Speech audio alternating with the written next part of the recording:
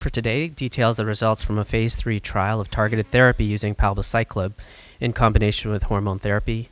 Please join me in welcoming our final speaker, Dr. Nicholas Turner, a consultant medical oncologist at the Royal Marsden and team leader at the Institute of Cancer Research, London, United Kingdom. Thank you, Dr. Turner. Thank you. It's a pleasure on behalf of my co-authors to present the results of the PALOMA-3 study. That is the first phase 3 study to report with a CDK4/6 inhibitor and identifies and confirms that CDK4/6 is a key therapeutic target for hormone receptor-positive breast cancer. So palbociclib is an orally selective inhibitor of CDK4/6 that inhibits breast cancer cell proliferation and growth by preventing cell cycle progression from G1 to S phase. In a prior phase 2 study, palbociclib in combination with letrozole significantly improved PFS over letrozole alone in newly diagnosed advanced ER-positive breast cancer. But many women relapsed during or after adjuvant endocrine therapy, and PALOMA-3 assessed the activity of palbociclib in breast cancers that had progressed on their prior endocrine therapy. So the PALOMA-3 study took women with hormone receptor-positive, HER2-negative advanced breast cancer, both pre- and post-menopausal women who had progressed on prior endocrine therapy.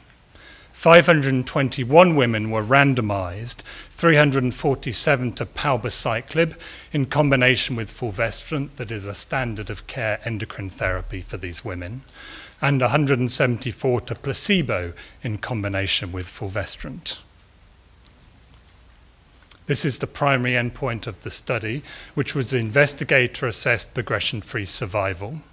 Progression-free survival on placebo and Fulvestrant was 3.8 months, and on palbociclib, and Fulvestrant was 9.2 months, with a hazard ratio of 0.422 and a highly significant p-value.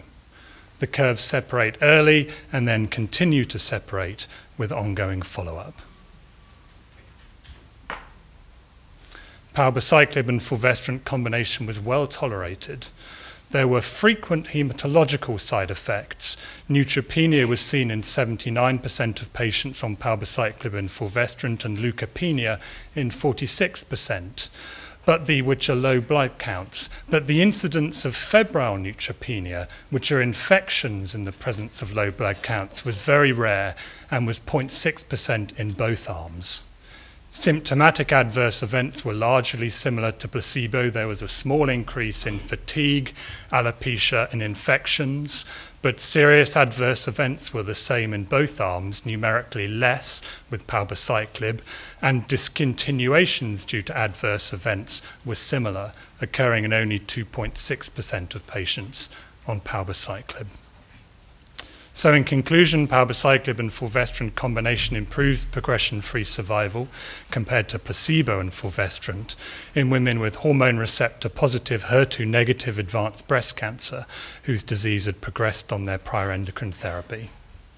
Benefit from palbociclib was demonstrated across all pre-specified subgroups, including in both pre- and post-menopausal women. The combination was well tolerated, and this identifies an effective treatment option for women whose cancer had progressed on prior endocrine therapy. Thank you.